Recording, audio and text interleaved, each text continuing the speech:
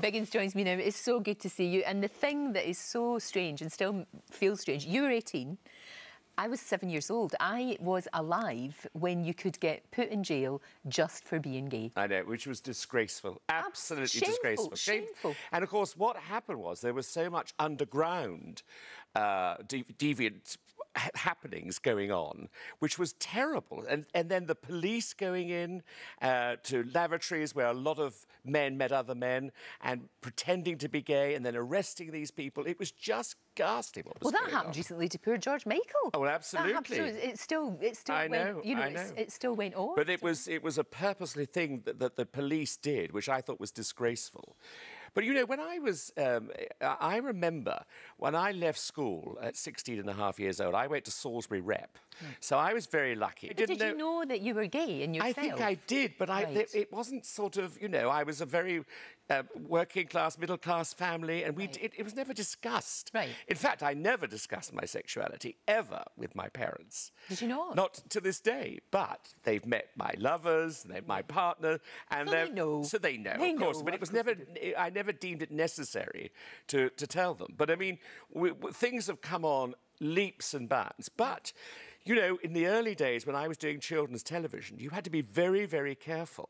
You know, when I was doing On Safari and Rent-A-Goes, about your sexuality, because being gay could mean that you were a paedophile. What? Yes, people couldn't do anything. They couldn't see the differences. So you were working with children, so it was very, very difficult. Seriously? Seriously. So you had to keep reasonably quiet. Not that long ago. No, it's not that long ago. Looking back, when you were a young man and you were growing up and, you know, you're trying to find your sexuality and find your way in the world, you married a girl. You married a woman. Now, what was all that about? Well, I think it was because of my upbringing. I thought that was what you had to do.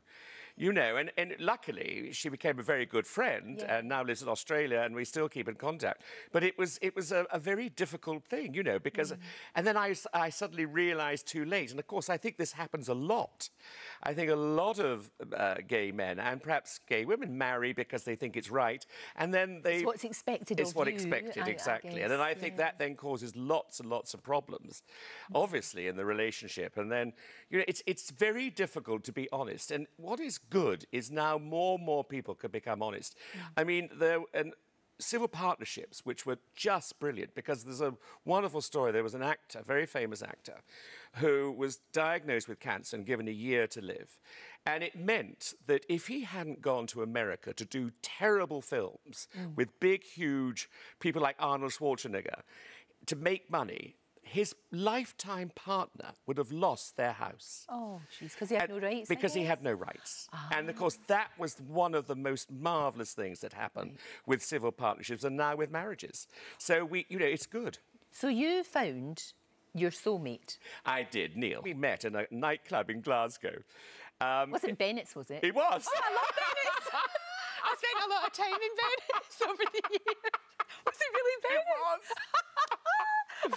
So we met 30 years ago, and I was involved with someone else. I was being a bit naughty, and so it didn't work out. So we sort of saw each other occasionally, and then we finished. And then 10 years later, or no, less than 10 years, I think it was 10 years later, I was on a flight coming, because Neil works for British Airways, on a flight coming back from Barbados, and this stewardess said, "Oh, Mr. Biggins, we have a mutual friend." So I said, "Who's that?" She said, "Neil Sinclair."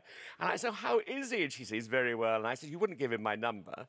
And she gave him the number to him, and then we met on Valentine's Day 23 years ago. We've been together ever since. Fantastic. And he's absolutely wonderful. He has to put up with a lot with me. I bet he does. Yes, I bet he does. But he does cope very well. But exactly. And it is fantastic that you can be now open and you can talk about the fact that you've got, you know, you've been together for so long, and you did have the civil partnership, obviously. We did, which was marvellous, and you know, and that's what everybody. I mean, I think that civil partnership should go to heterosexual couples, if they will, because it's very important to be protected by the government, by the state. You know, if you don't want to get, if you maybe don't feel, if you don't want to get married, no, exactly. So I mean, and also there was a wonderful story about two spinsters of the parish who were in their 80s, and it meant that one of them died, the other one would get nothing. And this is the awful thing, you know, when you're sort of a couple in that area, it is disaster. I remember in the height of Surprise, Surprise with Cilla Black,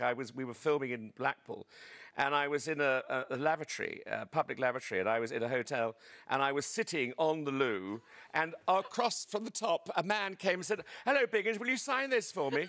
And do you know what? I stood up and signed it. I mean, can you imagine? And so, people have always been so nice to me. You know, I've never had, "Oh, you puff," or you know, "iron off." Oh, good, I'm glad. And all of that, which has been great. Because sadly, some people still do. They still do, and it should be stopped, because it's, you know, and that's what was marvellous about charities like Stonewall, who try and help so many young people. I fear for young people who can't cope and then do terrible things like commit suicide. Oh, it's awful, and it still goes on. It's got to stop.